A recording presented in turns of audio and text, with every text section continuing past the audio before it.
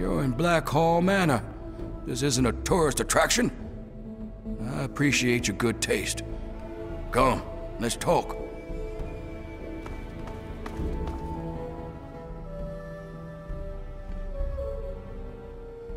Good, good. People should be able to sit and have a conversation, especially in times like these.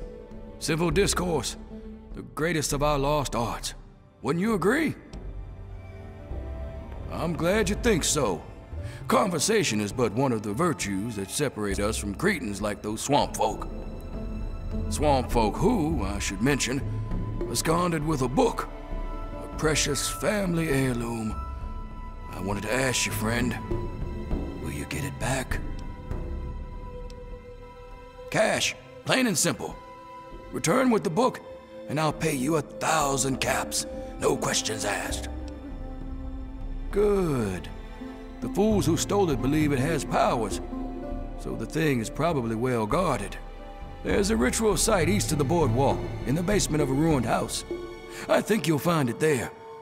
Bring it back to me, and be paid.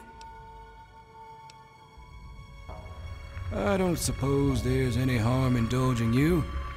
What interests you?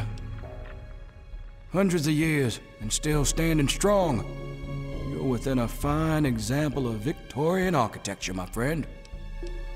Just as much as it's named after us, I suppose. We took the Black Hall name when we arrived on these shores, generations before the Great War.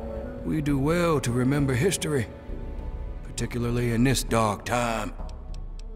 What else do you want to discuss? I suppose larceny isn't enough reason to hate.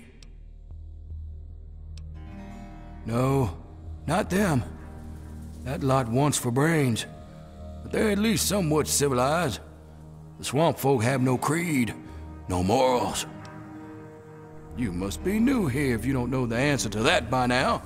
Yes, they're dangerous. They shoot at, smash, or try to eat anything that isn't them. And half the time they shoot at each other. They may have been men once, but no more. They think the book has a kind of occult power.